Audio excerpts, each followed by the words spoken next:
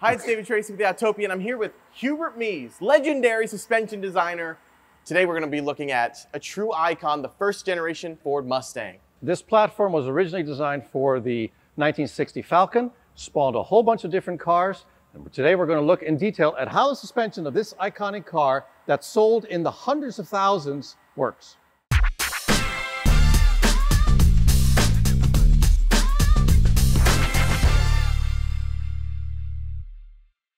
All right, let's start at the back. All right, I see a solid axle. You see these in trucks these days. You do. This is a very simple, what's called a Hotchkiss suspension.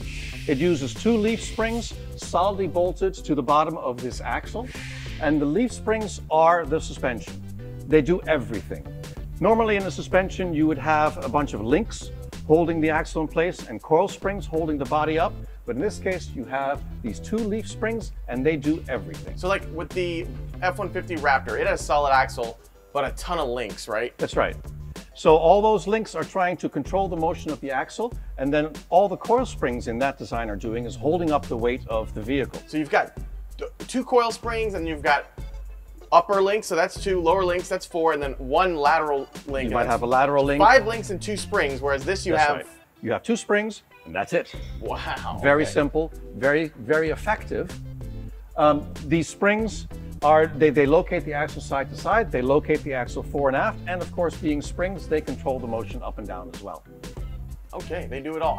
I will note that the shocks on this, they're both on the same side of the axle, and when I'm trailing a truck in traffic today, I always see one in front and one behind. That's right. Modern day solid axles will have one shock on the front of the axle, and say this shock would be mounted behind the axle. Mm-hmm. The reason for that is when you apply torque to a solid axle like this, to try to get the car to roll forward, the wheels are trying to roll forward, but the axle is trying to roll in the opposite direction. And the only thing resisting that is the springs. So the springs then bend into an S shape because the axle is trying to twist them. And then what happens is if you lose traction, the axle snaps back to straight, then the wheel regains traction, the axle winds back up, and this cycle starts happening very quickly. So these Mustangs must have... These Mustangs are awful for that. It's called axle trample, axle hop. They're awful for that. And there was some fixes back in the day that people applied. They're called traction bars, which bolted to the bottom of the axle here and the spring and would push up against the spring here. You may have seen them in hot rods of the old days. All the time, yeah. You see them. That's what they are. And they're trying to control that axle wind-up that you get with a leaf spring. So you basically accelerate, this thing tries to twist, but then the rod just slams up against. That's right. That's right. But this design was from the late 1950s. Engines weren't so powerful back then. Axle hop wasn't as big of a problem, but in the 60s, when you got much more powerful motors, this became a real problem. So this car was originally sort of a secretary's car. Exactly. Maybe they didn't realize what it would become from they had no idea. Yeah. And they didn't understand that whole axle hop phenomena yet. So here you have the shocks both on the same side of the axle. Putting one shock on the back of the axle forces the shocks to move when the axle wants to twist, and shocks resist that. So you had something pushing back on the suspension and it would dampen out that hop. Okay, I noticed multiple leaves on this. We looked at a truck, the other episode, we looked at F-150 base truck, single leaf with the helper at the bottom. Yeah, more modern designs, more modern materials. The materials to do a single leaf didn't exist back in the day when this was built. Nowadays, we have much better materials. We also have composites that you make springs out of.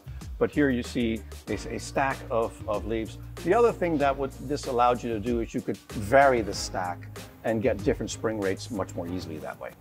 Let's look at the front, because if you've worked on modern suspensions, then you'd look at this and there'd be a lot of weird stuff happening. Like, it's not obvious how it all works. Right. This actually, in concept, is very similar to a modern double wishbone suspension. You actually have what's functioning as a lower wishbone here, but it's made out of 2 pieces. You have this lateral link right here, and you have this bar that is solidly bolted to it that goes to these bushings in the front. But the bending in this bar notwithstanding, this actually all acts as a rigid structure. And you basically have an A-arm. Yeah, it looks You have a lower wishbone here made out of these 2 pieces that just are bolted together. Okay. And then on the top, you have a more traditional type of stamped lower arm here at the top. And so the two of them here together form a double wishbone suspension. Yeah, I guess it's not obvious since it's two pieces, not obvious, but it actually is. Now that you show it, it is kind of obvious. Right.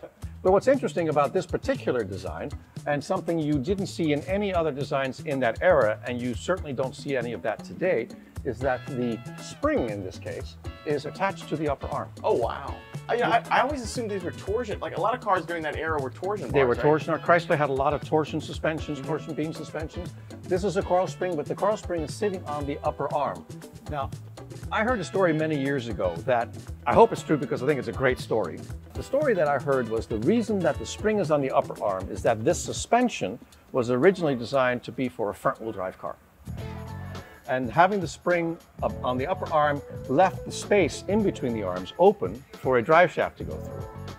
Obviously, if you look at this design, you couldn't do that. So if that story is true, the suspension certainly evolved before it actually made it into production in a way that precluded a front-wheel drive system from ever working. Right, because there's no place to put the half shaft, the frame, there's no space the anymore. rail itself doesn't have space. Right. But it is a fun story, like if that's how it originated and it just sort of morphed. Exactly. There was a version of these cars that was put out by Carroll Shelby and the GT350s and GT500s, that series of cars. And he made a change to the suspension to improve the handling of the cars. And it's a change that anyone who owns a Mustang could actually do themselves. What they did was they took the two holes that the upper arm attaches to and they drilled another set of them 1 inch lower. And they, instead of mounting the upper arm to the holes that were there from the factory, they mounted them to those two holes that are 1 inch lower.